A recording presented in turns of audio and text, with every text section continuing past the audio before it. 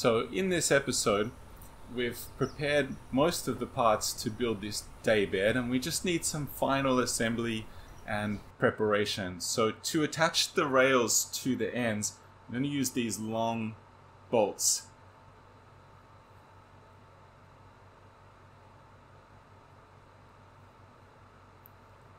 To fit the bolts, it's important that the rails are square with the brace on each end. So I'm just marking where those rails come to on the end of each leg.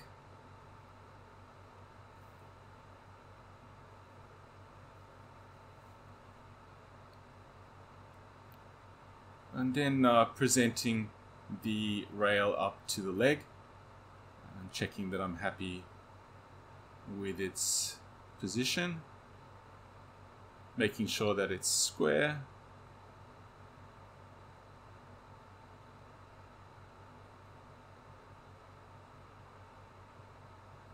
And then marking around each leg to show its position. Yeah.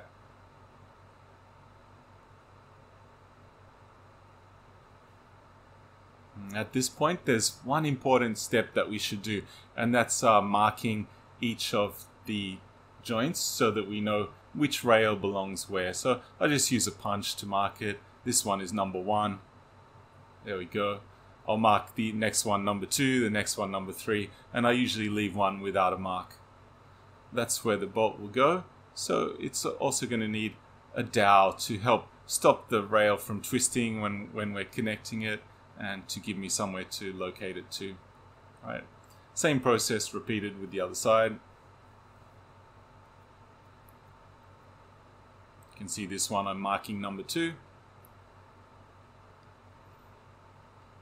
And I'm just marking the center of where the rail will be and putting a location to drill a hole for the bolt. And I also punched in another location to drill a hole for the dowel. And then it's just performing the same procedure for each leg on each of the 2 ends.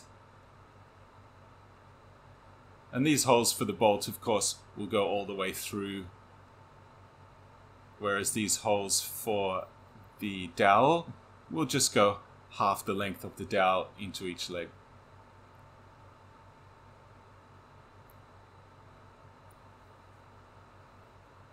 Okay, now eventually we want that dowel to be glued into the rail, but at this point I've just put it there to position the spot for the hole in the rail, and I'm using this dowel jig to make sure it goes in nice and square and straight and in the right location.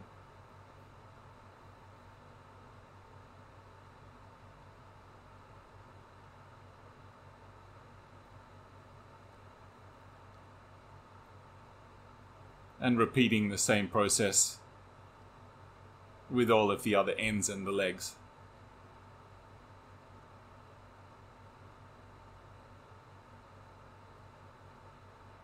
Okay, and once that's done, I'm going to glue the dowel into the rails because it will help us to position these ends to put the final location for the bolt in. So there I'm just resting the ends on the dowels in each rail.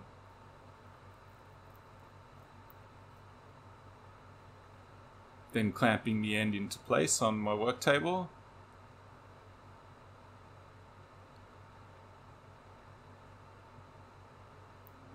Just using a couple of slips of cardboard to adjust the height a little bit.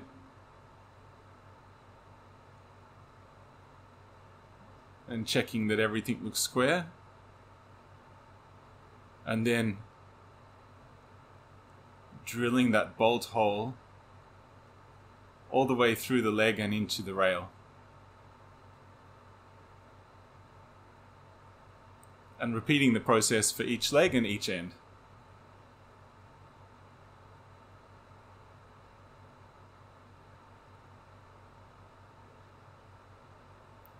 And then making sure that that bolt hole goes in deep enough to accommodate the whole bolt in each end of the rail. Okay, so now the bolt can go into the rail, but we still need to be able to access the nut. And to do that, I'm measuring out a good location to put a hole so that we can access the nut to connect the nut and bolt. And by doing that, connect the rail and the ends of the bed.